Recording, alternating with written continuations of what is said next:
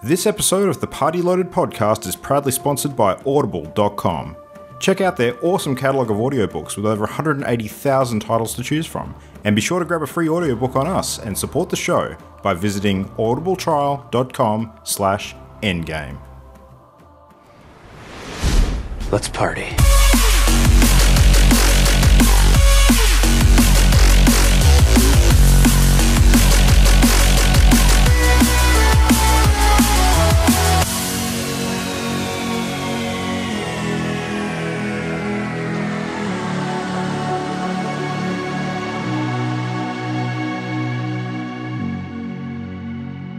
Get this party started. It's Party Loaded, episode 5 for the 15th of December. We are sitting here ready to record a show, chatting about video games, looking forward to it. And got some friends here to do that with. We have, now I'm going to do this a little differently tonight because we've got a, descending order of revelations to go through. Let's start with the one who has probably the biggest one. Ollie, hello. Hello, I'm hyped up on sugar, like everyone at a party should be. And you have a new acquisition as of today. You just got a new house, so we should probably celebrate that. I leveled up my dwelling. Nice. IRL. In slightly descending order, we have Imogen, who just acquired the end to a very tumultuous story over the last couple of weeks. Your Xbox finally arrived. Congrats. I finally have my Xbox. Just today. And I cannot stop dancing to our intro music. Yeah. Nice. Well, we need to go into the full story of that in a minute, I think, because it's been kind of funny. And Jam, who actually, I should have started with this because this is by far the best one. Jam, you and I are just under 30 hours out of seeing Star Wars. So excited. So excited. Whee! I was wondering what you were going to say for me because I'm like, I bought choc milk today. No. That's my news. Oh, it does. It does. Cool story, Jamie. Cool story. But yes, we have midnight tickets to this Star Wars. Yep. And I'm very excited. It is good. I was looking on Twitter earlier this evening and saw one person had tweeted already, apparently, who'd gone to the world premiere. And I saw like a snippet of what they wrote, and then I immediately shut that crap down. Why would you look? It was a moment of weakness. But busted, there's an embargo. I was going to say it was just general thoughts and feelings about the experience. There was no actual spoilers or anything like that. Oh, okay. And I liked what I saw very, very much. So okay. Yeah. Don't say any more, though. I will not. I'll smack you through the internet. I don't want to know. No, I don't want to either. I have a feeling if he spoiled it for you, you would drive to his... You would find a car, learn to drive to his house. Hell would rain down and I would end him. But look, he would have regret. I can be a massive dick, but I do not spoil Star Wars for people, okay? Spoiler, fan shoots first. Sorry. Bye, audience. Hey, did you actually see that there was a really interesting interview with George Lucas recently where he went through why he made the decision to reverse that in the remastered editions? Yep. Yeah. It was something along the lines of, what was he referencing? It was a famous American cowboy of some sort. Might have been John Wayne. Yeah, it was John Wayne. And he was saying, John Wayne would never shoot first, and that Solo was sort of apparently loosely based off the character of John Wayne. So... That's interesting. Yeah, and I thought, like, a lot of people give him a heap of rubbish for that, but that is actually an explanation that I can kind of understand. Like, it does seem to be consistent with it being a space western and all. Yeah, well, yeah, kind of. So, I don't know. It's going to be something that people would be divided on forever, and it's become such a thing now that you can just never escape it. So, but anyway. It's fun. Yeah. It's fun to argue it. It is cool. Watch the nerd rage happen. Yeah. Oh man, friendships die. I gotta say, for an otherwise predictably quiet time of year, after all of the massive sort of games titles have come out, we've had all of our big leading up to Christmas AAA releases, and Game Awards have been and gone, and a lot of the sites are sort of wrapping up and doing their end of year roundup stuff now. There still seems to be a lot going on. I don't know what it is, but so much. Yeah, it's an exciting time at the moment. I'm thoroughly enjoying myself. What has everyone been up to in the last week? It actually seems like a long time since we sat down and recorded last, but yeah, I mean, Ollie, do you want to kick off tonight? What have you been up to in the last 7 days of gaming? I can do this. So I've played a bit more Fallout 4. Shocking, I know. It's truly a twist of the ages. Bruce Willis is dead all along, sorry. We need a weekly power suit count. Oh, hours count? No, give me power 2 seconds. suit. Let's Power check on suit. Steam. 47 hours in, Right. and I'm level 52. How many And power I've suits? just completed the Brotherhood's main anti-faction quest, so I've just obliterated 2 other factions. Oh, shh. That's not a spoiler. Spoilers. There's inter-faction war. Shocking. Okay, but Imogen has a question. Oh, okay, sorry. For the third time. How many power suits do you have? What is the weekly power suit count? Have you found any more?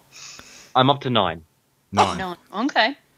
All right. They're not complete now. There is 2 partial frames in there, but I have slowed down a little bit because I've got the power armor that I want. So Interesting. I see. I've got the Exo 1 with a jump pack, so now I'm happy as a pig in mud. So have you actually been wandering around with Jeeves, sort of organising that stuff for you, or? No, I've got Curie with me. So it's basically a female Jarvis. Okay, cool. Interesting. I'm looking forward to yeah. sinking some time into this and getting up to where you are. Oh yeah, I've done a lot of extra stuff though. I also bought a Wii U Hey! for my other half, and so we spent some time playing Mario Maker, which is a lot of fun. A lot of fun. I immediately made horrible levels that she had really big problems passing because she's a SNES pro. She knows Mario every which way and what, and she had a lot of fun with it actually. And every now and then I get texts going, "Oh, I just spent half an hour beating some of the 10 Mario challenges today." I'm like, "Oh, of course you did."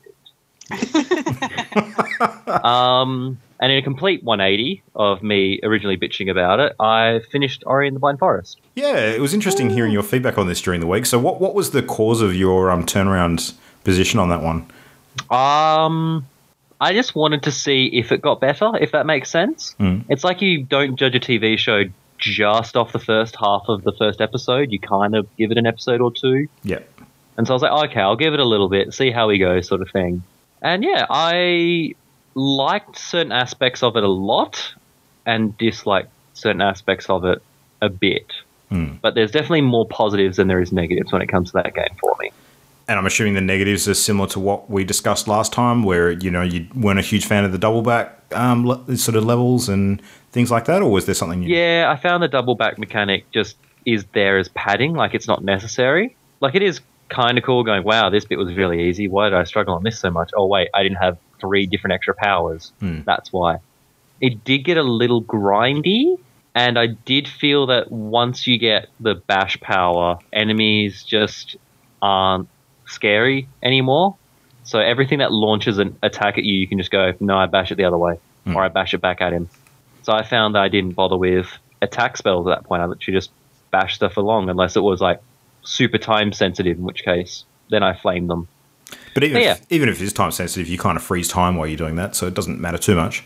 Yeah, exactly. So more as in like if there's a rolling event that happens, like with the various escapes. Yeah. And that's not a spoiler. You escape from places. It's a timed event. No one lynch me, please. Thank you. But no, the escapes were definitely the strongest part for me. I found the bits in between a little too easy compared to the earlier stuff. Like the game difficulty definitely dropped off, apart from the escapes, because they were like super intense, must time and do everything perfectly. Whereas the other bits just like, I explore, I died. Oh well, whatever. That's the bit I need to do now. Yeah. Nice. So there's no alternate endings in this one, obviously. So your total playtime was what, like 6.5 hours or something, wasn't it? Yeah, around there-ish. Yeah, nice. And that was like 89% complete, I think you said? Yeah. Yeah, nice. All right, so again, just sort of speaks to our different game styles, because you're missing 10% of the game. I just don't know if I could do that. Well, you say it's like 10% of the game, but it's really 10% of I put a little secret power up in a corner somewhere. As opposed to you've missed like a key bit of plot or like a cool bit of character backstory. No, you've literally just missed a power up somewhere in a corner. That is a fair point.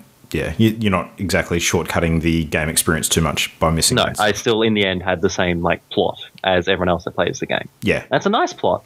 I still think the little tragedy at the start was unnecessary despite later plot developments, but still, I'll stand by that statement. Yeah. The end plot is very nice. I enjoyed the ending. All right. Jam, how about you? I am 2/3 of the way through Ori now. I'm surprised at Ollie's turnaround, and I'm glad he kept going with it. It's cool.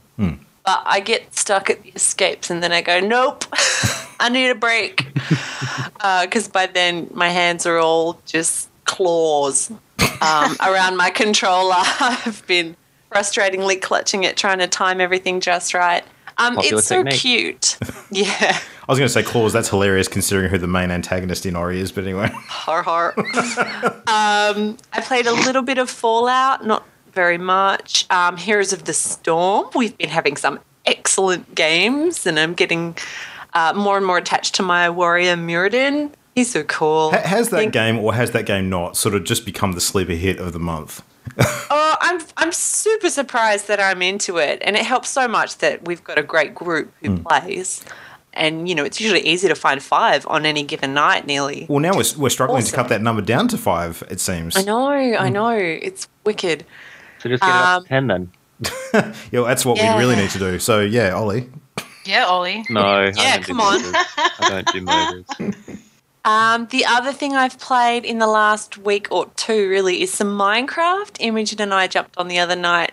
Woo. And we've made ourselves in a new World on Realms little party-loaded town, a base with the logo, which you've been, wiring.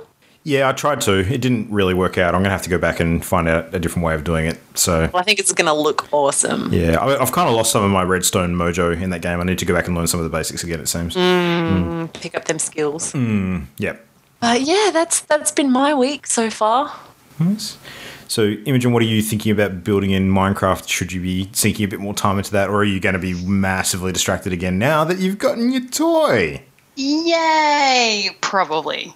Well, I'll talk about what I have already played, and then I'll talk about the Xbox later. But Heroes of the Storm has been awesome. I can't believe I haven't played this game from the beginning. It speaks to me. And I feel so badass playing that game, which is the fun part of Blizzard. I've always enjoyed they make you sort of super invested in your character. It is fun. At the moment, we've got a friend who plays with us who plays similar characters to me, and every time it's like, so what are you going to play? I don't know. I'll play. No, you go. You no, you. It's your turn to play this guy. No, you hang up. No, you hang up. No, you hang up. Yeah. So that's been really good, and it's forced me to. I think I'm going to look at doing sort of tank-based stuff similar to Jam, because that's something that we are missing. We need to practice Cho'Gall. Cho'Gall. Oh, he's fun. We had to talk about our Cho'Gall experience. That was hilarious. Oh, so good. I played a whole bunch of Hearthstone because I sort of started getting interested in that again. Plus, I was traveling for work, so Hearthstone's a really sort of easy game just to sort of flip open, play a game, and close, and that kind of thing. It's been really interesting. I managed to lose quite a bit and still I got another epic the other day. So I'm pretty happy with my cards to date.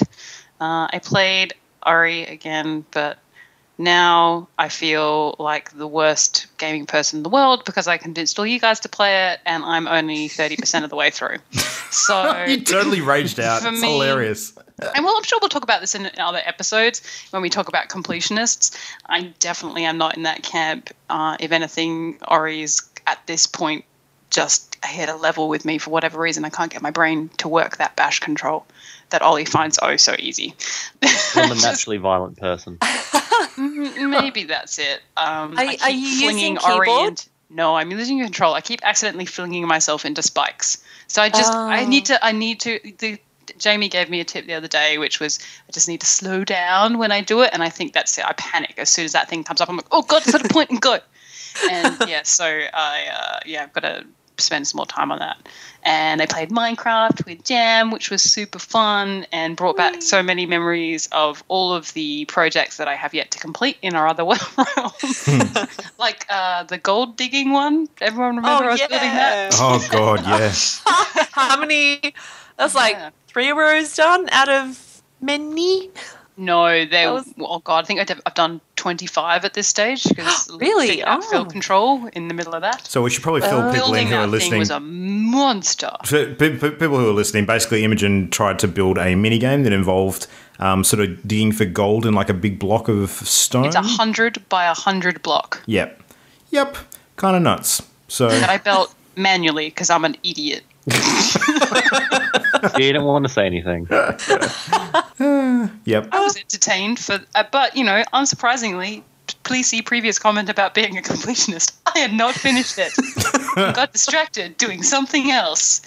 I got a bit of gaming ADHD, clearly. And I played a new game I picked up this week, which was Undertale, which is great. Oh, is it? Enjoy it, yeah. I want to Tell me. talk to you about this because I've started as well. Okay, well, do you want me to talk about Undertale or do you want me to talk about the Xbox? Just briefly on Undertale first. I think we'll probably have to cover it in detail in a future episode because I'm only like 20 minutes in. But I've got some opening thoughts. I'm just curious what yours are. Well, how would you describe it? Because it's not a genre I've played a lot of before. So what would you genreize it as? Well, so far it reminds me a little bit of the very first Legend of Zelda game, in that it's like an 8-bit style top-down, I guess, roaming RPG. Yeah. But it's got some really interesting mechanics, and the way that it treats your encounters with monsters is unlike anything I've seen before. And I think it's really intriguing that you don't have to fight your way out of every problem. There's like a lot of... you can run away. Yeah. You can flirt with the monsters. Yeah. You can offer them compliments. You can put them down, or you can laugh at their jokes. Mm-hmm. And sometimes they'll let you run away if you laugh at their jokes. Yeah. But at the moment, I've just been running away because I'm liking the storyline. So we can talk about it in more detail later and no spoilers, but I'll have to talk to you in person about how you did in the sort of first decision-making thing, because this does have alternate endings. Yeah. And I'm a horrible person, let's just say that. So if you've played Undertale, you know what I did. You know what I did. Wow. You left someone to die, didn't you? No, it's worse. You're going to have to play it now. I'm curious more than anything else. Even I'm wondering what you're talking about. Maybe I'm not up to that yet. Anyway, yeah. Yeah, so, and I have to say, the reason I played it is because I heard other people talking about it, and they were mentioning about the two skeletons that you meet, and these guys have received internet fame like nobody's business. There is fan fiction out there for days with Sans and Papyrus, and if you haven't noticed, their names are fonts, and when they talk in the game, they talk in the fonts, and they are just, it's pun after pun, all about bones and skeletons, and it's just awesome. I'm enjoying it wholeheartedly. It makes me laugh. I'm not finding it particularly difficult. It is on Steam, yeah. It's only $10 on Steam, and for a game with alternate endings, which, has a replay, it's, I'm enjoying it, and all I wanted was to do sort of a narrative-based game where I just got to make decisions and things, so that was a good choice for me. I enjoyed it. I have not finished it yet. Here's a question for you. How much have you played of it? Maybe only 40 minutes or so, 50 minutes. Oh, okay. Because I was going to ask if it does the whole Deus Ex thing where it's like, here, you have 3 ways of doing this. Like, you have the social, the stealth, and the combat way of doing things. But then at the end, it shoehorn you into the combat way. No, I get the impression.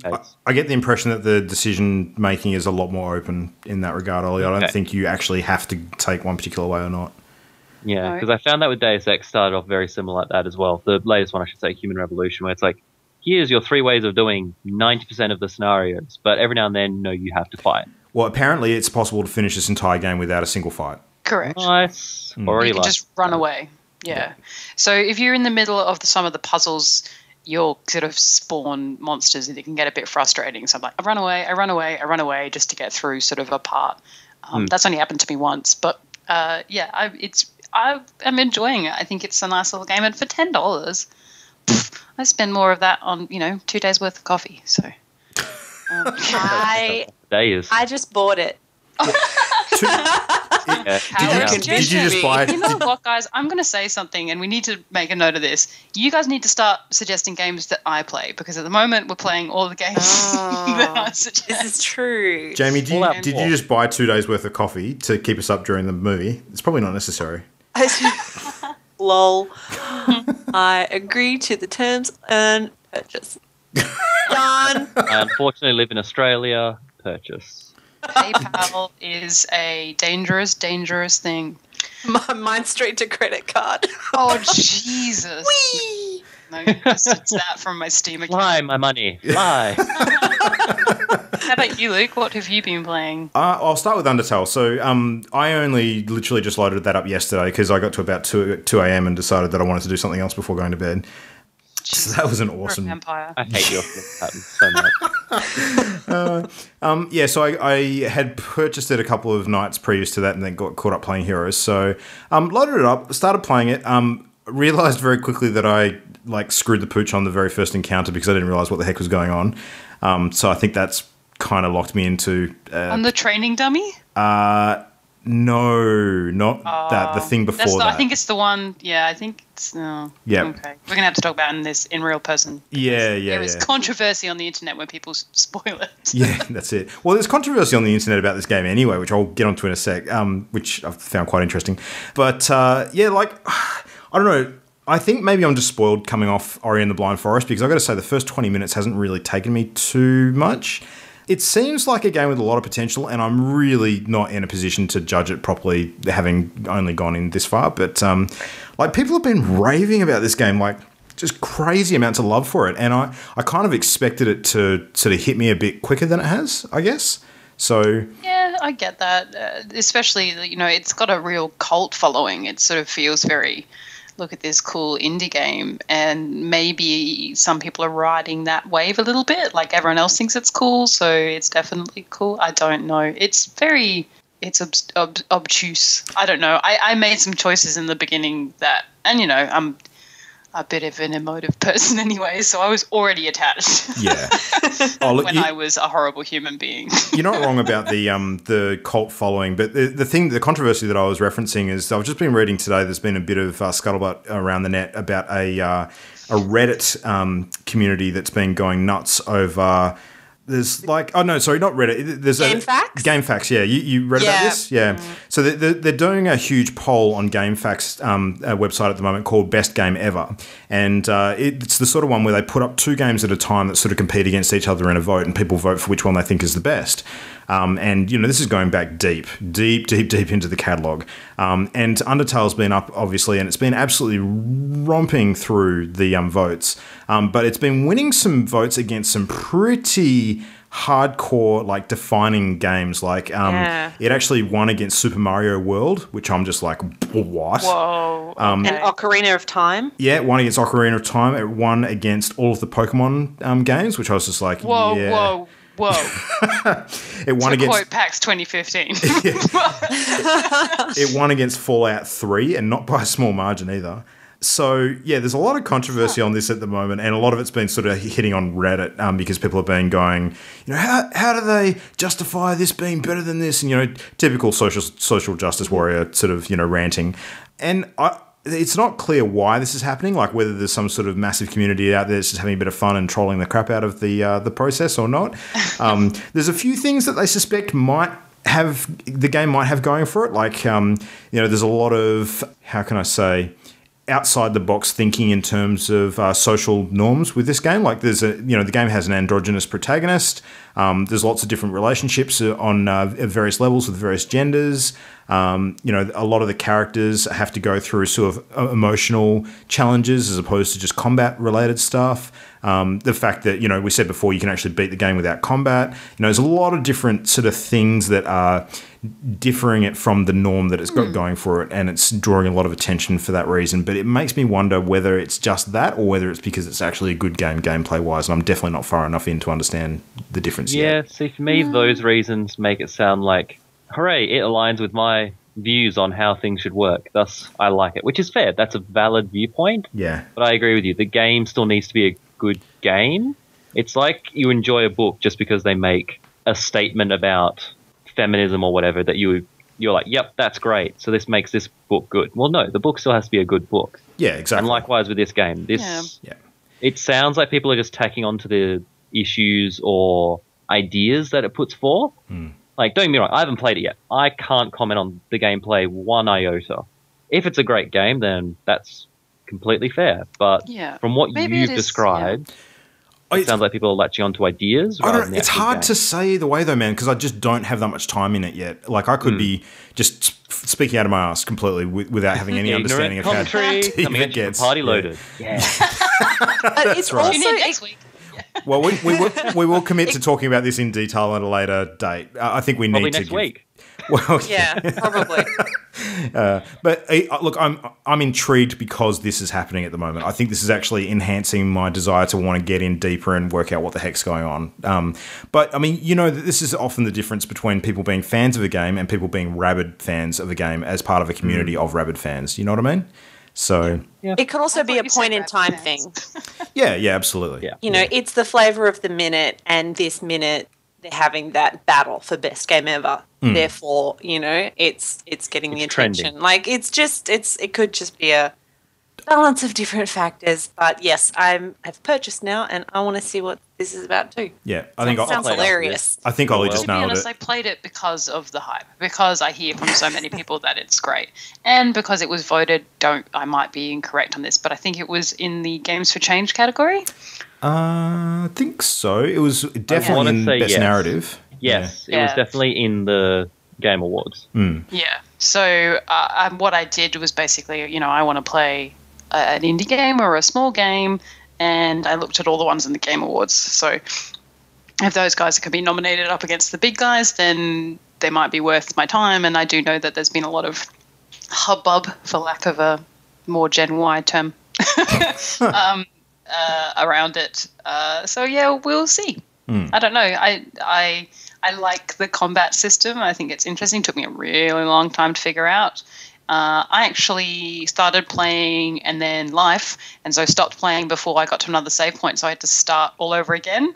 And I found that that's when I became the worst person ever, because I think I had started to choose a path that was maybe a little bit more efficient. And Gave into the dark side. Yep, I was just thinking the same thing. Darth Mimo. It's that first flower encounter. Yes, that's exactly where I got the impression that things might change rapidly. So, all right, we'll revisit this one. I'm looking forward to it. Well, I don't mind playing games like this, even if I find out that I hate them and I don't think they're good games. But if they are interesting because they're drawing a lot of attention and I get the chance to go in and make up my own mind, I actually enjoy that experience regardless. So, yeah. We shall see. Anyway, other stuff I've had on, I finished Ori and the Blind Forest. Have so much mad love for that game. Oh my God, incredible. Just blew me away. From the point that we talked about it last week, did not even scratch the surface of how good it got, to my mind. So, yeah, I was very, very happy with that. I do stand by what Ollie and I were saying last episode, though, and my issues are a little different to his, I've realised, in that I didn't have a problem with the tragedy at the beginning. I had a problem with it not connecting to the main sort of drama going on. Like, I thought the two things were largely disconnected, and that was the issue. Okay. We haven't had our real life conversation because I have my theories. Okay, cool. We need to get into that. But anyway, at the end of the game, everything wraps up nicely in a fairly, neat little bow. So, it is a very happy ending. I don't think anyone would expect anything too different from this one. Spoilers. Yeah. So Spoilers. Everyone lives happily. God damn it. Every time. We'll see. What's the point?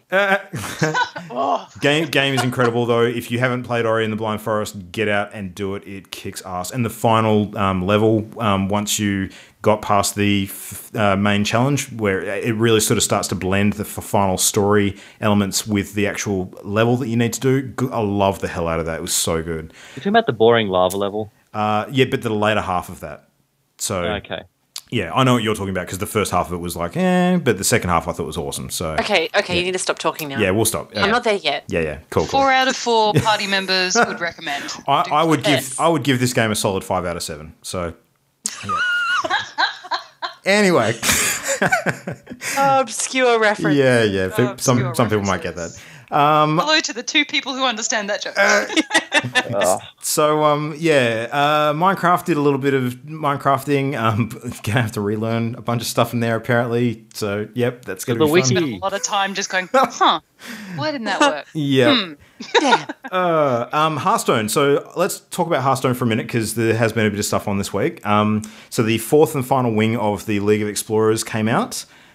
which basically turned the... Now, the thing I love about this particular adventure is that it has had a really strong narrative to it. So you've basically been searching for parts of the Staff of Origination, which is like this magical artifact that, holds great power, and you're trying to find it to put it on display at a museum sort of thing, very Indiana Jones, or Harrison Jones, I should say. And you find the 3 components of this staff in the first 3 wings of the adventure, and then in the final wing, the staff basically gets stolen, and you have to hunt down the dude who stole it. Now, the dude who stole it is called Rafam, the Arch Thief, and he's actually one of the bosses that you have to fight during the wing.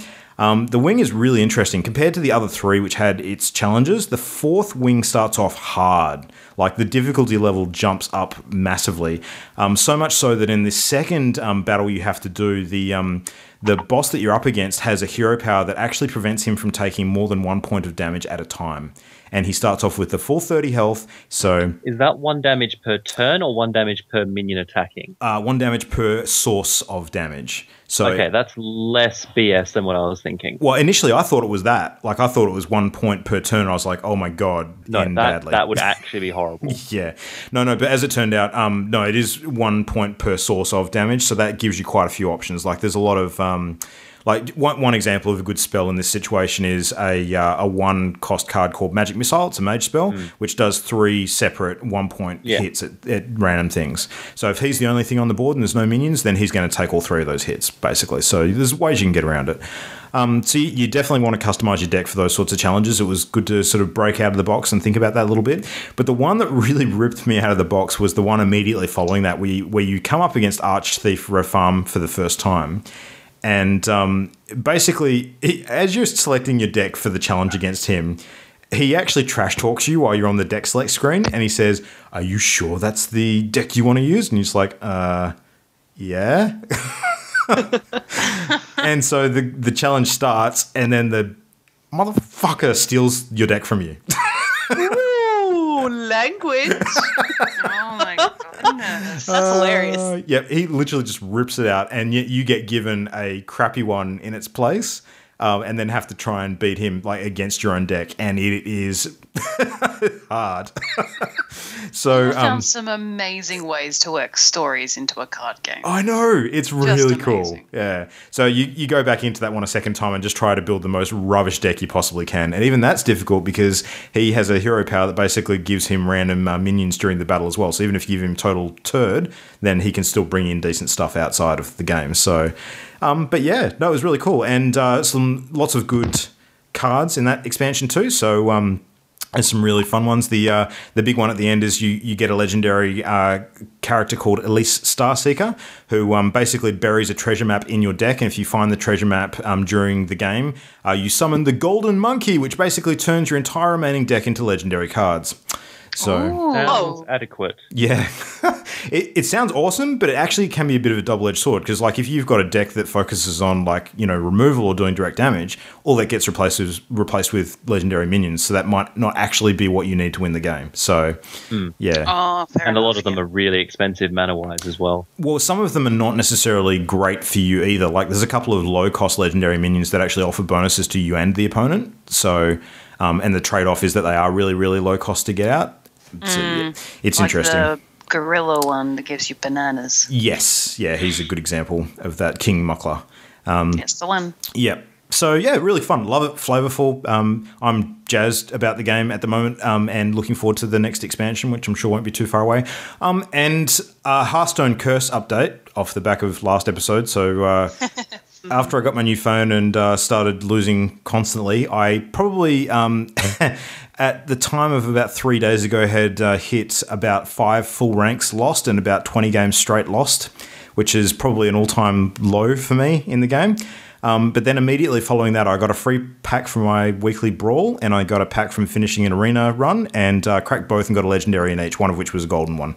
So That's amazing. I think the Hearthstone karma worked itself Swings out. and roundabouts. Yeah. Exactly right. And then immediately when that had happened, I started winning non-stop. Don't complain or the Blizzard gods will get you. That's it. Yep. Thanks, Blizz. Yeah. Thanks, Blizz. Dear Blizz, for Christmas, I I would like some cards. Okay, thanks, bye. Yeah, so Hearthstone's cool, and Heroes of the Storm, loving the crap out of that game again. I've started playing with another new hero, so I'm onto my third hero now after as many weeks, I think. So I'm playing now with Nazeebo, who is the Diablo Witch Hunter character, or as I like to call him, Nazebro, because he's awesome. Running around with him. Only you call him that. That's but it.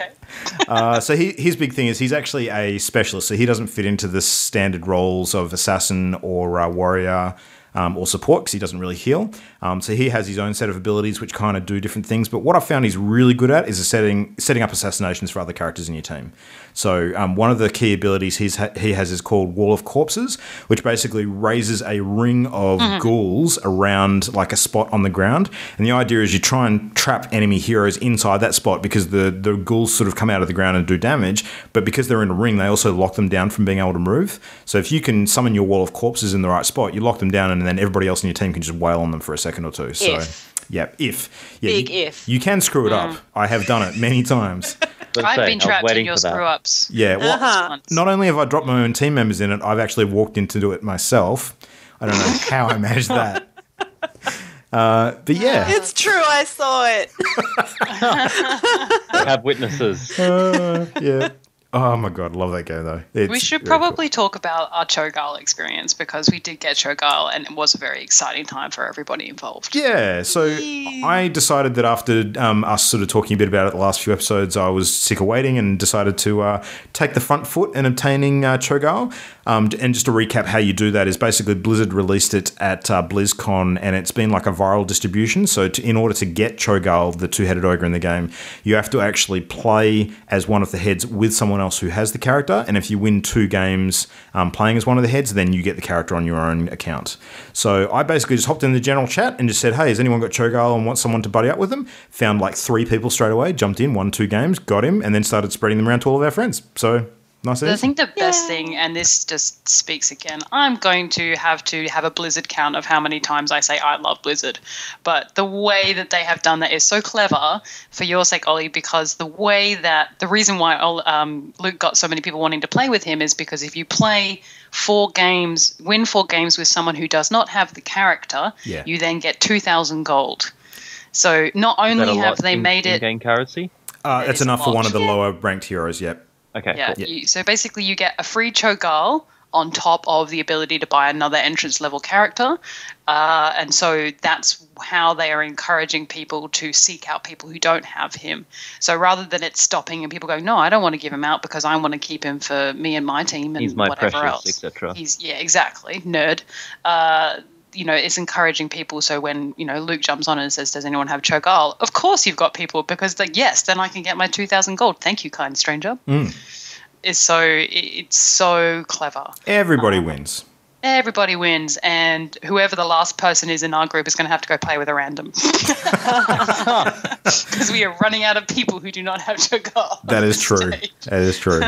Yeah, no, he, as it turns out, is a ton of fun to play as well. So. Oh, yes. Yeah, and I was getting into character and doing all the voices. And oh, no, that wasn't fun. So I've Cho'Galled with Luke, both. So I've played the legs and the magic, and I did the same with Jamie. And different experiences, both.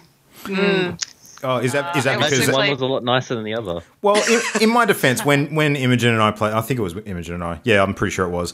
We were halfway through a game, and I spilled a beer all over myself and had to stop walking basically for a second.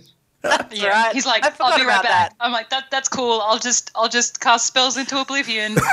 That's fine. Let me just stand in the corner of the map doing nothing. Yeah. Also playing with other people, and someone would do the call of like, everyone come top, and I'd be like, Luke, are we going? Luke, are we going? Yeah. I'd be in the other lane going, help. And meanwhile, I'm madly scurrying, trying to stop beer from dripping into our soundboard so that it screws up our future recordings. No, that was before beer. Yeah. That was before beer. And then playing with Jamie, it was just an awful lot of I'm sorry. Oh, I'm sorry. No, I'm Me sorry. too. Oh, I'm sorry. Oh, wait, I should line him up so that you can attack. Oh, hang on. No, this place doesn't work. Oh, I'll circle around. Oh, whoops. The bomb feature But was, it was stacks of fun. good. So Cho throws out a bomb and he's like, bombs away, and then the Gull character has to detonate it at an opportune time. And I got to the stage where I'm like, okay, if you're going to play Cho and I'm Gull, you need to yell bomb on top of his sound effect, because I missed it every single time. We were doing all right with that when I was detonating it, though. Like, Yeah. Did you, when Luke and I tried the first time round, I was the legs and I was just throwing them out. And then I swapped with Luke and started pulling the magic out, and I'm waiting for the bomb. And I'm waiting for the bomb. And then, like, a couple minutes later, Luke, are you throwing bombs? Am I missing? He's like, oh, crap, I thought you were doing that. It's just so funny when you're flipping back and forth, remembering who's doing what. Yeah, That I was think I played a hilarious. game with Anthony where I forgot that I was the legs, so we swapped, and I was just waiting for him to move, and he was waiting for me to move. Did you have a go at him? Because that's the best. No. Like, come on, No. move. Why are you not wait. moving, you idiot? If it was Luke, I would have had a go, but I don't know Anthony well enough to yell at him yet. it's amazing how much the antagonism perfectly mirrors what a two-headed ogre would be going through. Oh, yeah. The best part is that it merges your names. So Yeah. on Heroes of the Storm, I am Imi B. Look me up. Or don't. And then, obviously, Luke, yours is Malignant. And so when it joined us together, we became Imminent. Yep. So fantastic. I loved it. And then what we were, Jammy B. Jammy B? Jammy B? Yeah, we were Jammy B. And, yeah, what was I think I was just Immy44 or something. Oh, yeah, when we That's a good flipped. name. So that Yeah. was pretty cool. It was good. It was good. Yeah, there's been some fun sort of. Apart from when I was with Dave, who is Wildcard, and it was Willie B. So that was fun. Much so hilarity. So it was just lots of fun, and it would be, we're not very effective. I would say as a character, you would have to have a very specific character team to make him worth it, and you'd probably have to have a pair of people who were incredibly strong at Cho'Gall, because the point of having those two people in one person is that they hold a lane themselves, basically. And at this point, I don't know that we found a pair who are capable of that. Maybe if we had Jamie and Andrea or someone like that, Ooh, that would be fun. that'd be good. Or, Dave and Andrea. Or Andrea and anyone, because she's carrying our entire team. True. Just Andrea on 2 laptops. You know what? I think she could pull it off. Yeah. I think she probably could. Yeah. Something like that would be cool. But yeah, so it's so much fun. Just hilarious and frustrating, but mostly hilarious. Yep. Yep. Well done, Blizzard. Well done. Good job. Damn straight. Damn straight. That company's going to get so much more money next year. It's going to be crazy.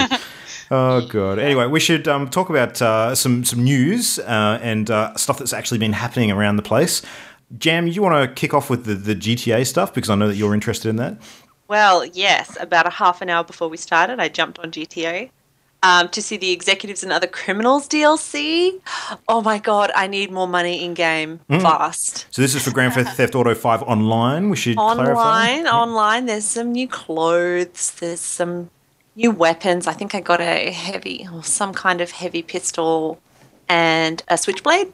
But, the super yacht. I think you need 10 million to fully pimp out the most is that expensive version. 10 million.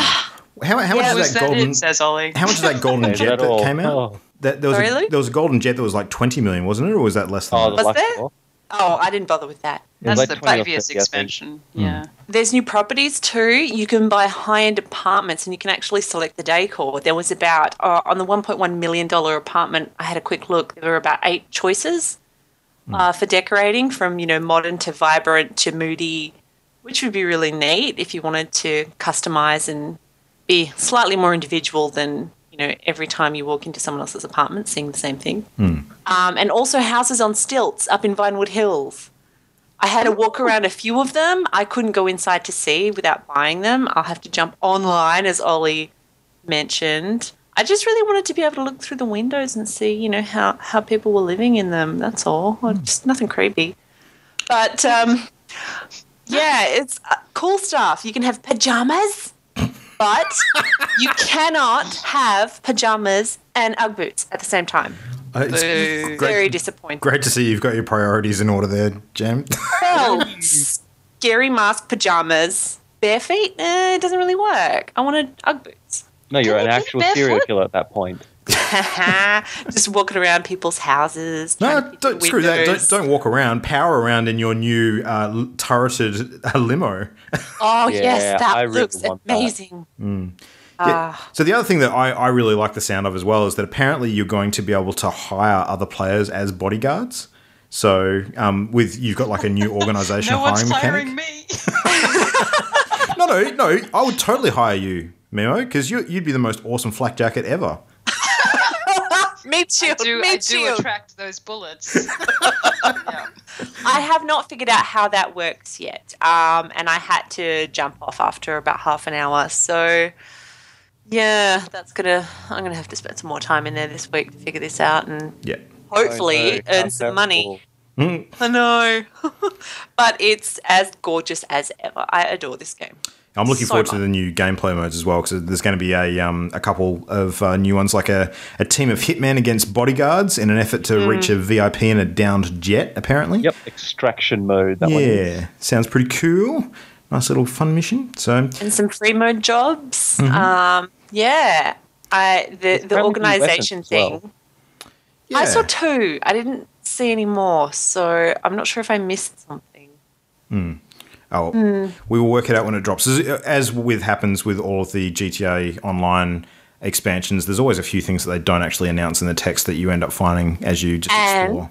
And without a doubt, there's Christmas content as part of the download. I ran by the masks place and had a look at the hats, and there were a couple of festive, just ordinary baseball caps with festive messages. Well, actually, there was a choice of naughty or nice.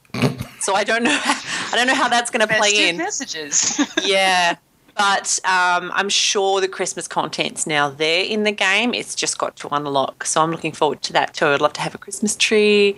And I hope they bring back the gingerbread man costume from last year because that was awesome. Oh, he was hilarious looking Nice. and creepy. Bring a whole new meaning to icing the competition. Anywho- Hor. That was awful. I applaud you, sir. I applaud you. Well done. All right. So, in other news, we also had a little bit happening during the week with Star Citizen. Star Citizen has now raised $100 million. Sorry, I'm just going to do the little finger thing. $100 million. No one can see the finger thing. I can see it. That's all that matters.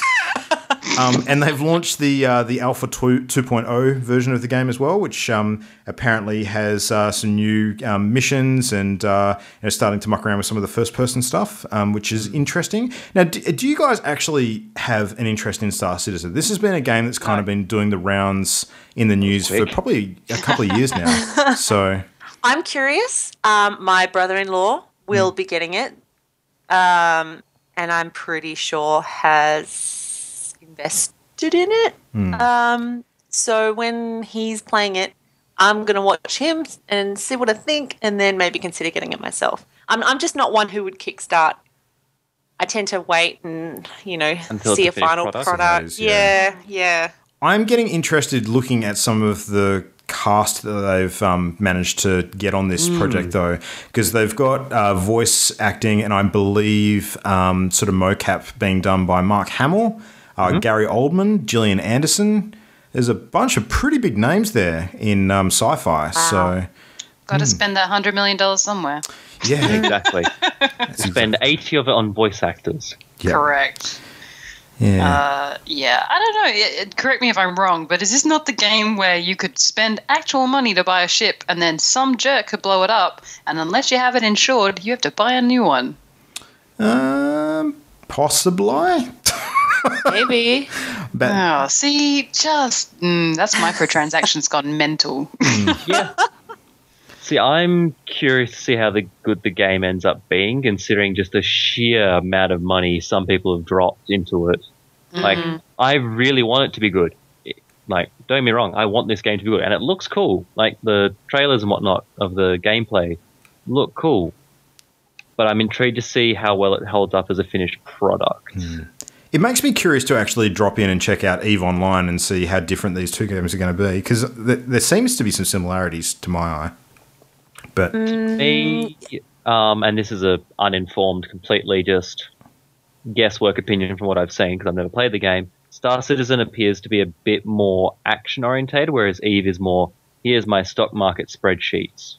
Yeah, that's what I've heard. EVE Online, to play well, is spreadsheets and economic theory and so on and so forth. You have far less actual combat and action than what it appears Star Citizen will have, which I think is why Star Citizen might entice me.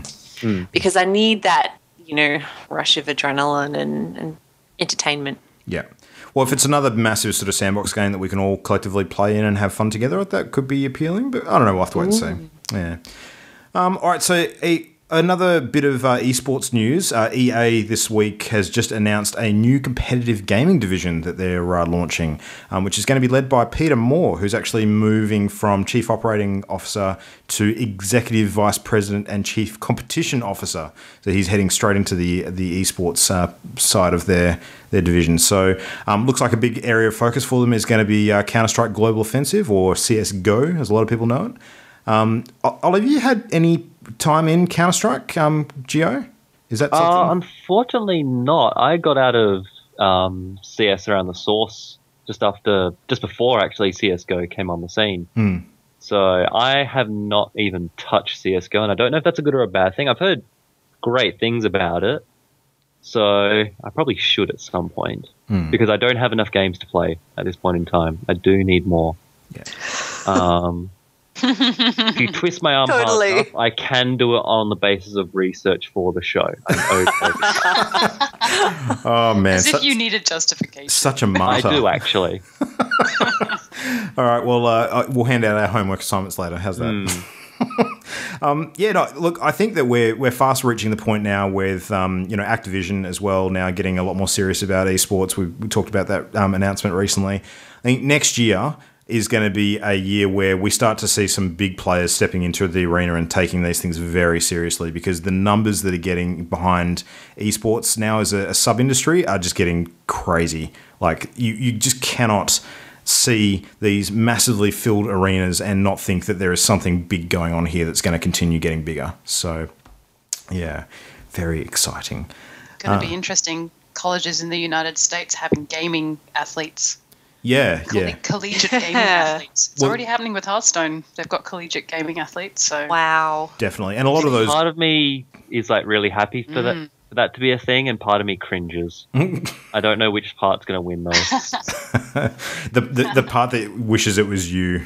Well, yeah, if it gets some kids some free education, I think it's fantastic. If their competition money can pay for their education, thanks to their skills, is wonderful. But they're going to need to retire at stop being optimistic, so they're going to Jamie. need another job. Well, there's also going to be, I don't know, some of the scandal and controversy and drama in the esports industry if that transfers over to college or university, like life. Who knows? Yeah. No Imagine a world where scholarships. True. Imagine a world where even in the realm of nerds, there's jock nerds and nerd nerds. That's all I can say. God. That's the arguments about what's a real game. Oh, my God. Oh, my God, you're a filthy casual gamer. Jesus. You don't play 20 hours a week? I'm sorry, you're officially a casual. Sorry, if your KD ratio is at least not 1.93, I don't want to talk to you. Yeah. The world that we have to look forward to, ladies and gentlemen. Oh, my God. It is a scary, dark place. So Bungie has been releasing a little bit of information about what is going to be coming up for Destiny in the future. So it looks like they're moving away from the big expansion model into more of the sort of ongoing event sort of model, similar to what they've just done recently with the Sparrow Racing, which is live now. Destiny, I mean, they're going to still pump a whole bunch of money and time into it as time goes on, and there's going to be a lot more sort of paid, paygate sort of content that they add over time. That's my worry. That's what I'm worried about. Ongoing, constantly having to pay, just a little bit, just a little bit. Do you not prefer that though? Because I think that the advantage to that approach is that you don't sort of have a wall when it comes to experiencing the base game. Like a lot of this stuff is optional extras, like extra raids and things that you can open up if you want to play, and you can pay the money if you want to play, but you don't have to. You can still enjoy the base game without it. Yeah, but if you don't, the base game becomes mind-numbingly boring. Oh, okay. I'm just talking on my experiences. I haven't picked the game up, or maybe twice in the last 6 months. So I'm a bit out of touch. I'm just a little concerned that, I mean, it's already, you have to invest in the latest to have a chance at new content, to keep up. I don't know. It's a shame when we've got this wonderful game like Grand Theft Auto. Yeah. And I know they made a huge amount of money. And they still are making huge amounts of money. And they are. But you've got access to the whole of everything. Every update they've had has been free. It's phenomenal. And the updates have been big. Produced so much content. And Destiny haven't. By comparison, Yeah. And your argument, Luke, about it going, you can still play the base game. Well, no. Essentially, what you're paying for is an incomplete game, and you're then paying additional to get the whole experience. Yep. Whereas I'm GTA, you just skeptical. go, I buy it, I'm done. I guess I agree with you. I mean, I'm sort of just playing devil's advocate here, but I do get the point of view with that. It's kind of, you are investing in an ongoing promise of more to come, I think, which some people might have an issue with when it's a drip feed solution. And it's been poor in the past. Whereas, like to your point, Jamie, the difference with GTI Online is that everything that's been coming out is almost seen as a bonus. Like, it wasn't expected. It seems like it's above and beyond. So I mean, they got some things. It took a while for heists to come out. That was promised right at the beginning. That's true. There were a few other things that didn't work straight away, but they consistently released content. It might not have been the content people wanted immediately, but it was always good content. And you can get all of that content in-game. You don't have to spend more money, but people who choose to are spending the money, which is, allowing them to create more content. They're making it so well that it's self-perpetuating. It's just enabling them to do more and more, which is amazing. Whereas Destiny, they released such a nerfed game to start with, like with very obvious areas that were planned and then cut. They haven't. They've had some trouble getting that loyalty, I think, from their fan base, and I think they should be very careful pushing it. Struggled a bit more to find their identity, I guess. Yeah, and if they keep asking for money without, I don't know, providing what was promised, it's not going to work well. Yeah. That being said, I had a lot of fun playing Destiny. Yeah, I know, it's a damn shame because it's a really fun game. It just... Yeah, I couldn't justify spending for the Taken King. Yeah, that's fair. Myself, at this point. Well, something you might be able to justify, given that you have already invested in the first chunk of it, is Minecraft Story Mode. Episode 4's release date has been revealed. So the 4th episode is going to be dropping on December 22nd, so just before Christmas. I will be in Bali at that point and will brave the hotel Wi-Fi to try and obtain that. For which your son will be grateful. He will kill me. Extra charges if I don't get it. Yeah. That release date actually has encouraged me. I mean, traveling a lot over the Christmas period, being able to download story mode to my iPad, and 4 episodes of which seems very attractive to me, and I would not have considered it otherwise. I need something lighthearted but still involving, and I think I might invest. I said it before, the downside with a lot of their other releases over the last couple of years has been the big gaps between episodes, but they've really addressed it and stepped up with Minecraft because they've had these episodes coming out in under a month with every single one. So they must have listened to our podcast. What do you reckon? Yeah, because we were the only ones who said that. I was going to say the engine is easy to work with, but whatever. Yeah, possibly. The 5th episode is coming in 2016. They haven't sort of said when, but if they follow on the same schedule they're on currently, I'd say January, February. But I think part of the thing that maybe is pushing them to complete more episodes often is that they've got so many licenses yet to develop games for. So it's like ship them out and move on with the next one. Got to do Batman. Got to do this. Got to do that. So, yeah.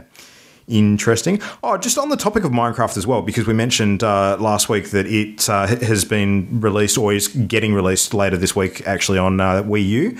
I made one little discovery which kind of dampened my excitement for that a little bit. It seems that the release for Wii U is actually just a direct port and not making use of the Wii U controller at all. Which that seems very ridiculous. Ridiculous. So disappointing. Because that thing is made for inventory management. The touch screen would be perfect for inventory management. That is a massive missed opportunity. But I mean, I guess that's what happens when Minecraft is owned by Microsoft and putting a feature on Wii U on a competing console that's better than maybe the Microsoft version. Maybe there's that's why I was surprised about your reaction. Of course, it's not going to be better on a competing product. It just sucks that it's not for Wii U owners, and it's a common theme for Wii U in general. That's me now. Hello. Yeah, exactly. You'll probably find this as well, Ollie. It is a fantastic console. I love it to bits, but the use of the gamepad is criminally underused. Like, developers just do not use it to its potential, which is disappointing. Well, I imagine that's because a lot of games are just direct ports and they can't be bothered making it a feature. And that's fair. I can understand that. It's annoying, but I can understand why. Yeah. From a point of view, I mean, I mentioned this the other day when we talked about it when we were playing Minecraft, but sometimes it's maybe also about how easy it is to develop for it. And one thing that, I guess Xbox, well, I'm perceiving, they have become kind of like the Apple Store. So indie games are finding a lot easier to develop for Xbox than they are for PlayStation for whatever reason. Maybe the same could be said for Wii U. Maybe it's just a little bit too difficult to utilize that gamepad. Maybe it's not easy for developers to port and utilize it. Who knows? So it makes you wonder whether Nintendo are actually going to bother with something that sets them so far apart in the future, if that's going to be the cost. Like, correct. Why have a defining feature on a console if it's not going to get used? It just seems dumb. Exactly right. Yeah. And they're not going to win people over by having a new, like you say, a new fancy feature that just feels underused. It's a bit like the Kinect in a lot of ways. So. Exactly right. That could have been used in so many ways and just, again, underutilized. So. Yep. As long as they keep developing Minecraft for the HoloLens, because I want that. I want that now. Yeah, I'd like to have my morning coffee and just check up on my farm and harvest my wheat and stuff. That'd be neat. On my coffee table, please. Yeah. And then just zap Luke with a bolt of lightning because, God. Yeah. That would be excellent. So if we're actually playing together, I won't be dropping lava on you. I'll be accidentally spilling beer on the table through the HoloLens, and that'll be mucking up our game. You better make the HoloLens waterproof. Exactly. So XCOM 2, who's interested in XCOM? Oh, yes. Yes. So did you see the trailer for the new XCOM 2? I have indeed. Yeah, and what were your thoughts on said trailer? I still want to play the game, and I'm annoyed it's not there yet. Well, if you are interested in playing XCOM 2, the digital deluxe edition is now available for pre-order, so you can actually start to get on board with that, which is cool. I will probably do that at some point. So it's it includes the full game, has the official soundtrack, has there's a XCOM reinforcement pack as well, which is going to be available to purchase separately. But it's kind of like a season pass, essentially, because each piece of the pack is going to be released at different times over the course of next year. And it includes 3 DLC add-on packs that, give different game missions and different aliens and weapons and customizations for soldiers and stuff like that. So it could be interesting. I actually have, and I'll save this for a little later, but XCOM is one of my must-finish before the end of the year tasks. I have it on my iPad, so I'm actually going to play it on that. Should be cool. What else do we have on the list? So some Nintendo stuff. We've got the final Nintendo Direct for Smash Brothers is actually happening. I think it's today, is it? In a couple of hours, it'll be announced. There you go. So, and that is going to be the end of their ongoing new content support for the game, which will be a little disappointing for Smash fans. But I guess they have to pull it at some point. They can't keep releasing content indefinitely. It has been going for a while now, but there is a large international community that's fairly, rabid fans of the game, and a competitive scene that looks kind of interesting. So, I don't know. Got to happen at some point, though. I guess Nintendo have other things to work on. There's only so much content you can make for one game without essentially making a new game. Yeah. They have to work on that rumoured new console of theirs. Yeah, and they're pushing into the mobile market as well, which I'm looking forward to. The 3 Wii. That product might already already exist. I think it does, but it's a feminine hygiene product. No, it's a she-we. You're mixing them up. Oh, okay, cool. I'm not on top of my Wii's. So, on the related topic of Nintendo, there has been a new Pokemon revealed for the most recent Pokemon, Omega Red and what is it? Omega Red and Sapphire. I forget. Someone help me out. Omega Red. And Don't look at me. I played Red, something Blue, and Sapphire. Yellow. I got Omega Red anyway. Omega Ruby, sorry. Omega Ruby. So the Legendary actually got spoiled 2 years ago when fans data mined the game and found pictures of it. But they finally officially announced it, and this is apparently going to be the first legendary Pokemon that is actually a blend fire-water type, which is kind of interesting. It's like got some sort of steam cannon which it uses. The whole thing looks like a toddler's teething ring, though. It looks really weird. It does look like a teething ring. I'm looking at it right now. That is ridiculous. Oh, wow. That's awkward. There's no other word for it. It's just awkward. Yep. Yeah, but for fans of Pokemon, of which I am happy to admit that I am one, it could be kind of cool. System Shock 3 is officially happening. So Yeah, that has me excited. Yeah, so what has you excited about System Shock 3? You've obviously played 2. The fact that System Shock 2 existed. Yep. The end. All right, so basically, Other Side Entertainment has confirmed that it's in development, and they've got the countdown down clock that they revealed to unveil the news. And apparently Shodan, which I believe is the AI system, is that right, Ollie? Is returning as a character, which is pretty cool because that was apparently one of the big twists from System Shock 2 that had a lot of people excited. Yeah, I'm intrigued to see how they pull that one off. Yeah. It's going to be, a thing that allows them to maybe release an updated version of System Shock 2 or System Shock. So they're apparently working on a reimagined version of the original game, which is going to be a bit remastered. So, yeah, it could be cool. Because those games do look quite dated now, don't they? They're really... That's a very polite way of putting it. Yeah. Wasn't there a mod that someone did a little while ago where they updated all of the graphics in System Shock 2 to sort of meet... Yes, it was basically the HD upgrade. Yeah. They do that with a lot of old games now. They do like a HD upgrade, but unfortunately the polygons just aren't there. Right. So it's a bit unfortunate. There's only so much you can do with retexturing. Yeah, absolutely. And they wouldn't mess with the gameplay aspects at all. It's mostly just an aesthetic thing. Is that right? Well, then you're getting into some actual proper coding, and yeah, that's not fun, depending on your version of fun. Yep. All right, well, and if you're looking at having a bit of free time over the holiday period and want some fun games to waste it on, recommend Fallout Shelter because there's a whole bunch of additions that are landing in that game today, such as pets, because dog meat is a thing in Fallout 4, so they've obviously decided that they need to have pets in Fallout Shelter. So, yeah. Because every game needs pets. That's right. Efficient.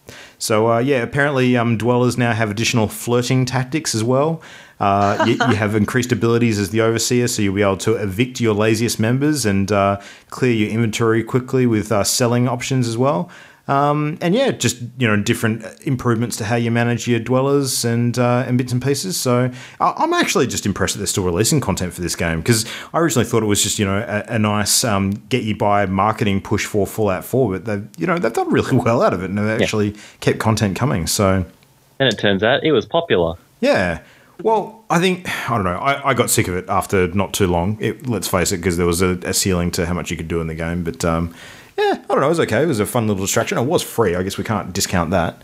There was some in-game content you could buy, but you definitely didn't have to. So it's one of those things. But no, it was cool. All right, so we want to introduce a new segment to the show now, which we'd like to call Loaded Questions. I want to ask you a bunch of questions, and I want to have them answered immediately. What are those? Ollie, you've got a message that we've received, which we're going to read through, so kick it off. I do? Yep. Yes, I do. Aha, here it is. So this is from Brendan via our Facebook chat group message board thing. Yep. It goes, "Hi guys and girls, I thought I would take the time to give you some of my thoughts on the show as I'm enjoying it so far. I started listening as a fan on Luke's show World's End Radio. I think the mix of presenters is a great balance, different skills, game interest, experience level, and importantly different platforms. This makes the show relatable as I feel my opinion is always somewhere in the mix, which is nice. So, the actual question, now that I've finished pandering to us, To our ego. that's not actually in the letter, that's me. So, I have 2 young boys, and in the last couple of years have found video games as a great pastime with them that I can share with them. Good on you. I would love your ideas on great games to play with young kids. Thanks. Brendan. No, thank you, Brendan. So he's mentioned that his 2 young boys are 2 and 4, which is pretty closely relatable to my own kids because I've got 2 young boys who are 3 and 5. So, video games for young kids is a tricky one. And it's a kind of scary one as well because they're really, really good at researching things themselves, as it turns out. Yep. Just a little bit. Yeah. I mean, I told... a game called Manhunt. Oh, Teach them a lot of life skills. Oh, yeah. Like DayZ, is that sort of the sort of life skills that we're talking about here? Leisure Suit Larry, I hear that's really good for that early 4-year-olds group. Oh, dear. Educational. Dear God. Don't do that, for the love of God. Yeah, Don't please- do Leisure Suit Please Larry. don't. Isn't the world a different place now for that age group when it comes to video games? Good God. These Yeah, it puts recommendations have been in jest. Do Yes. not listen. It's one of those things, it's like, do as I say, not as I do, because I think I played Leisure Suit Larry for the first time when I was about 11. Yeah. Yeah, I was a bit young. Yeah, Were I you was a bit- educated, though, to be fair? Yeah, See? that's true. I Did was the job. educated. I learned a lot about An educational prophylactics and experience, like a venereal documentary. diseases. God. Like games in general, I think with the controls are for kids potentially a lot more user friendly these days than they used to be. Mostly with the touch technology that's available. I tend to find that a lot of the iPad games, especially, or just general tablet games, really cater well to kids because they're a lot easier to control. And the controls are often visible and very intuitive on screen, so they can kind of get the hang of it really quickly rather than having like an Xbox One controller in their hands, which has a million buttons, and they just can't quite get their head around where everything is. So that's a tricky There is one problem with this question, though, unfortunately. He doesn't say what platforms he has. No, that's true. Well, That that's is okay. You can be general or make varied recommendations. Or just Minecraft, I mean, 'cause it's- because that's on everything. So. Yes. Well, that would be one of mine.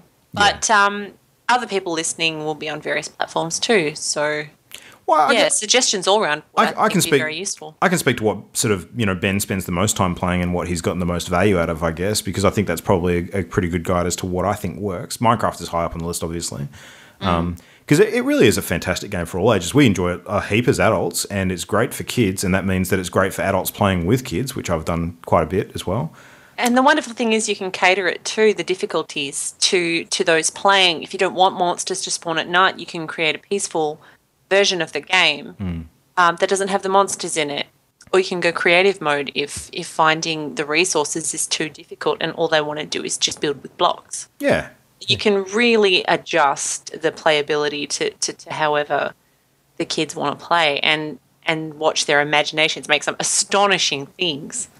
Yeah, and there's also the other version of it, which is quite popular, which is is it Terraria or Terrarium? Terraria, I believe. Yeah. Terraria. Yeah. Yeah. Everyone said it differently. Hooray! Hooray! Good work, team. Diversity. Nice. It's more of a 2D version of the game. Oh, Yeah. well, with Terraria similar is a bit more concepts. action orientated. Yeah, it would be a little trickier, I think, for young'uns. Yeah, Super I would young. agree with that. Yeah. Yeah.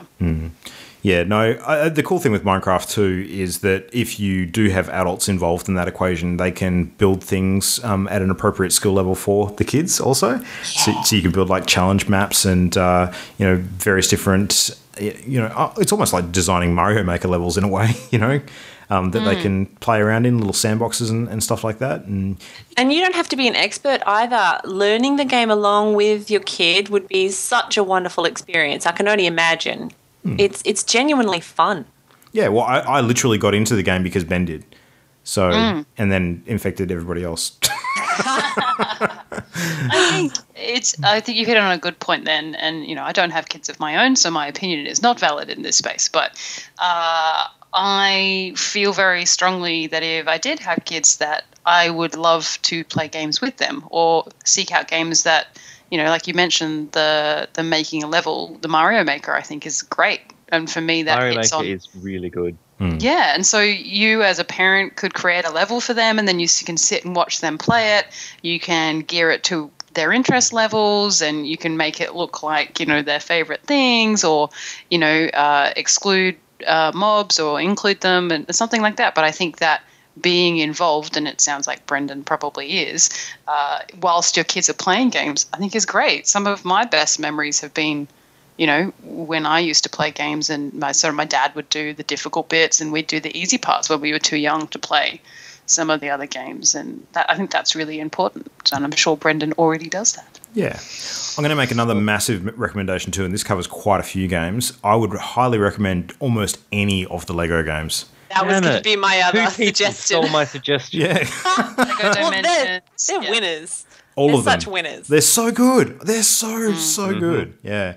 Like, I think now collectively between the two of us, Ben and I have played through all of the Lego Star Wars, all of the Lego Batmans, the Lego Avengers, Lego Harry Potter. Indiana Jones? We haven't done Indy. No, we haven't done that one yet. What about Lego Dimensions? Not yet. That's Christmas present, so he hasn't unwrapped that yet. Don't listen. No, he won't listen. Don't let them listen to this podcast. Nah, ever. I'm looking forward to that. That's going to be really fun. But yeah, like the thing about the Lego games is that they are kind of 3D platformers in a way, with a puzzle element, but the puzzles are reasonably intuitive. They're not too difficult. The controllers are fairly basic. There's only, a certain number of functions. And the game is really intuitive with the building stuff as well. Like, to actually build in the Lego computer games, a lot of it's kind of automated. So it's not like you have, 100% free roam controls over putting X block on Y block sort of thing. A lot of it's kind of pre-scripted in a way, but it's very destructive, though. Yeah, absolutely. You smash everything into little Lego blocks that you can. But it's safe destruction too. It's not like, blood spattering on screen and stuff like that. So, and the humour in the games is spot on. Like, the jokes are great. Fantastic. Yeah. But the thing that's really impressed me is the depth that they go into as well. And I think the one that really knocked it out of the park for me was Lego Batman 3 Beyond Gotham. Some of the stuff in that game was just crazy. They had all of the Adam West sort of Batman era stuff, like including the car and all the actors and the skins and that sort of thing. They even had Jay and Silent Bob in the game. I kid you not. Yeah. Wow. It was amazing. Oh, hang on. Was it Jay and Silent Bob? No, it was Kevin Smith. It was actually Kevin Smith as Kevin Smith. So a Lego version of him. Playing the original character. Yeah, Deadpool rocks up in some of the Marvel ones, and he's suitably breaking the fourth wall sort of stuff in game, which is cool. They're just really clever. I love them a lot. They're really, really cool. Yeah. Did you guys have any other suggestions or thoughts? No, everyone stole mine. Well, I would also add in there, just from limited experience, the Skylanders in Disney Infinity are really good, and it's great for younger kids because when their siblings are playing, you can involve, say, for example, two kids because there's a physical toy involved, and they can feel like they're helping by choosing characters and things like that, and being involved and making it sort of a group activity. And then obviously when, the TV's not on, they can still play with the characters themselves. And I don't see Skylanders or Disney Infinity closing down anytime soon. They just keep coming out with new booster packs and new bits and bobs. But of course, that's all console based. When you're talking about PC, that becomes a little bit more difficult because, of course, you can't really dumb down the controls a whole lot. But anything that would be a puzzler, I think, would be age appropriate. So you're going to find a whole bunch of puzzle games out there for younger kids. Well, you definitely can have kids playing on PC with, console controllers. True. That makes it easier. But I think the PC barrier to entry for a lot of younger kids is the whole setup and loading of games, because it's hard for them to sort of search around and, obviously buy things on Steam and download software and all that sort of stuff. Whereas with a console, you just put a disc in the machine. So, yeah. That's also true, yeah. There would be a lot more involved. I mean, having a kid on a PC, it's a lot harder to lock down, the internet and parent controls and things on a PC if you're going to leave kids to play as you walk away. YouTube is a great example of that. Oh, dear God, YouTube. My God. So, yeah. The other day, Ben came home from school and said to me, "Hey, Dad, I found a video for this cool new game on YouTube. I was wondering if you could get it." And I was just like, "Oh yeah. What's it called?" He says, "Yeah, it's called Five Nights at Freddy's." And I was just like, "Oh shit." Nope. I'm gonna nope out of that. Solid nope. Yep. But he's been going on about it. I would not even play that game. Yeah. That's because it's a bad game. Sorry. Pissed off half our audience again. Yeah. I've not played it yet, but I know enough about it. So, yeah. Final note, I would say anything retro. So go find Bomberman if you have an Xbox or a PS. Go find Bomberman, go find Mario. Those games were not in an era where you'd have to worry so much, and they were made for universal sort of audiences or kid audiences. So anything retro, like a Spyro or something. I can't believe I'm referring to Spyro as retro. That makes me feel old. Well, Spyro's in Skylanders as well. Yeah. So stuff like that will always be good. Tetris. Tetris is a great one, Jamie. Pong and Pac-Man and old school. So all of these games, and the good thing about us now is if we're at the age of being parents is that we can say this is a game I played when I was a kid, and your kid can sit there and bag it. Back in my day. Yeah. Back in my day, we had to play Pac-Man and with no saves, uphill both ways. No, I think the key is not to assume that kids are going to be bad at games because they're kids, because sometimes they surprise you. Yeah, your exactly eldest. right. Oh my goodness. You have to be careful when he's around on Minecraft. That is right. Yeah, because he just wants to blow us up. Yep. Yep. Oh, hey, Imogen, just want to Takes come. after his You have to dad. come over here. You have to come over to Dad's temple and do the temple. That's all I get told. Yeah. I tried. I did try, Ben, and I died. So Yeah. We all died. That's not we going all to happen. died. Obviously kids are different. I think that you'll find what is their interest if you just try a few different things. But the best thing, I think, as a parent, even if you're not a massive gamer, is, and assuming that you're listening to this show, you probably are, is just to be involved. Like, actually take an interest in what your kid's doing, and if you can, play it with them, because they're going to get a lot more out of it if they're playing with a parent than just playing a game by themselves. I think that's good memories. better I have experience. so many happy memories of playing with my dad. So do it. Yeah. Be that parent. That's right. Cool. So, what else did we want to just wrap up on? We're obviously heading into the silly season. We've got some Christmas break and leave and stuff coming up. So, do we want to quickly talk about our plans over that period? That's a good plan. Also, obviously, we're all going to be away and everything else. So lots of time in between. So Ollie's mentioned a couple of things already that he's going to look at purchasing. And Well, I've already purchased Undertale, so... Undertale. I'm going to be looking at Telltale is probably going to be what I sort of hit up and catch up on, for sure. How about you, Jamie? Well, I just purchased Undertale also. I'm also hearing some wonderful things about some Arma 3 mods that some of my relatives are playing. So there's a possibility I might delve into some combat simulation stuff. Wow, I have never heard of that game. It's a Good game. military simulator. It's extraordinary. Ooh. The Daisy mod and standalone were based on Arma 2 mods. Oh, So okay. So that's a possibility for me. Other than that, I've just got so many to play. I'll probably end up, by the time we record again, picking up Halo 5 and Tomb Raider and Just Cause 3, and I'm sure there's a couple more. Oh, I can't help it. You have to pick up Halo 5 so you can play with me. Yes, 100% yes. In fact, that's probably going to be before the week is out. Yay! And set. Woohoo! Nice. You think you'll finish Fallout over the Christmas break, Ollie? Oh, yes. Yeah. Easily. Is that top of the list? Can you ever finish it? I don't know that you can ever finish it. There'll definitely reach a point where I go, if you can finish going past the main quest, because I haven't finished the main quest, I don't think. If you can play after the main quest, then at some point I will go, yep, I'm done. Wow. So, see how we go. I'm not planning on finishing Fallout this year. I think I'm going to let that one simmer for a little while longer. I don't have the urge to sort of crank through the main story. I'm happy to sort of jump into it, when I feel the whim on and off. So that'd be cool. But one game that I do want to finish in the next month or so is Metal Gear Solid 5. So I actually want to finish the main story of that and play it through to its conclusion, because that is a freaking awesome game, and I actually feel kind of bad about the fact that I got distracted from it when it was just starting to get really good. I feel the same about Witcher 3. Yeah, well, actually, god damn it. Oh, that's a game you should finish, Luke. Well, I haven't even started it to yet. add that to the list. Oh, god damn it. That's like 5 now. Yeah. Oh, man. So I'm at the end of this week jumping on a plane with the family to head to Bali for Christmas. So it's actually going to be my first Christmas away from Perth ever, which is kind of cool.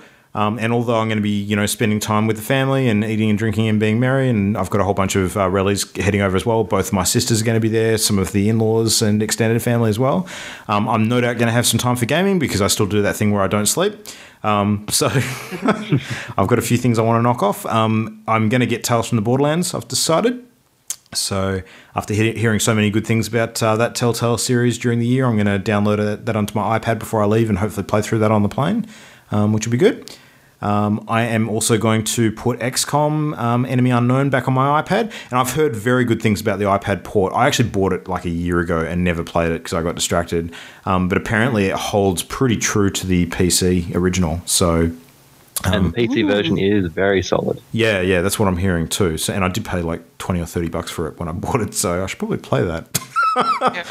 Yeah. I'm sure you've probably lined this up already, Luke, but you do know that a lot of villas and stuff in Bali do have access to consoles. There's also an organisation over there you can rent them. I will look that up for you and I will send that to you. Okay, cool. Nice. I'm not sure it'll be necessary, but I mean, we'll definitely check it out if we get time. It's more about sort of keeping the wife's wrath at bay when it comes to that sort of thing. Oh, I was thinking more for the kids, not for you. Oh, no, even for that. No, don't you play? You're supposed to be having fun. Well, young Benjamin is getting a 3DS for Christmas as well. So excellent. He won't actually get that until partway through the holiday, though, so he'll open it over there. We've got a stack of games for him on that. He's got Super Mario 2 on it, Super Mario Land 2, I believe. We've got Animal Crossing. I'm curious as to how that's going to go with him, actually. Animal Crossing. I love Animal Crossing. Yep. So that I don't know if he'll like it. Oh, yeah, I don't know either. I think he will. I think he will. There's a lot to do. I think so. I think so many shoes to collect. So many. And he's got to pluck all the weeds. Well, hopefully he keeps up with the reading sort of comprehension elements of the game. I don't know how much there is, but he's still sort of at the level where he's not 100% on that, so might impact enjoyment a little bit. That's probably the one thing that I've wanted to hold back on getting him playing Pokemon for so far, because there's a fair bit of reading in that game once you go through the entire thing. Yeah. So. Oh, well, then that'll be a good intro, like a lead-in. Yeah, possibly. I think it'll be a good tester. He'll be learning to read without even knowing he's doing it. Yeah. Sneaky. Yeah. And I'm going to try and play through Monument Valley as well, because I picked that up free last week. Me too. I did not buy that. Yeah. That does not sound like my type of game. Also, for those of you who haven't had enough of the Room stuff, apparently the Room 1 is free at the moment on iOS download. Ooh. So there you go. And it's only on sale for 3 weeks, I believe. So if you want to do Cool. more than that, grab it and download it. Yeah. Where's my iPad? Find my iPad. I realized in talking to you guys that now I have the Xbox, my list of games to buy. So I didn't end up getting the Xbox that had Tomb Raider on it because we live in Perth, and a train carrying pretty much everything interesting over to Perth for Christmas. All of Christmas. All of Christmas was on this train. Ruined so anything Christmas. with a battery was on this train.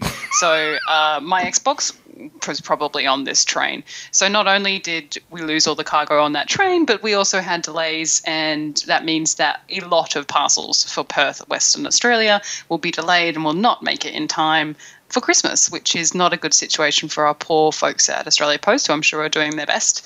But I was very lucky in that where I purchased my Xbox from was very understanding of the time of year and organised for me to pick one up today. So rather than getting the bundle, the Tomb Raider bundle, I got the Halo 5 Elite Exclusive Edition, which is a $200 saving for me. So I am not complaining. And it's pretty. And I've taken it. Yeah, it's so pretty.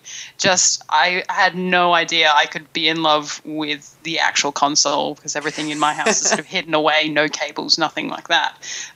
But this thing is a thing of beauty, all very beautiful chrome and blue, and I like it very much. It even came with a model to build, which I don't know what I'm doing. It's made of metal, so I might need your guys' help with that. Yeah, you've got two pros right here. These guys. Hello. I think I might know some people who are good at model building. Maybe. So that would be really cool. And I've taken it as a sign from the universe that I need to play Halo 5. So I will be getting into that, and will hopefully, by the time we reach the new year, not be as shit at first-person shooters? Question mark. But I did say I do still want to pick up Tomb Raider. I want to pick up Witcher 3. I want to pick up Ori on the Xbox because I prefer playing games like that sitting down in a relaxed position. And there was something else I was going to buy. I've forgotten what it was, but I am looking forward to getting in and amongst that, as well as, you know, getting some of the older games that Xbox now has available from the Xbox 360 titles that I have so loved and enjoyed. Yeah. Very much looking forward to setting that up properly and getting a chance to play it, learning what it means to be an Xbox One owner. That's what I will You can be an Xboner.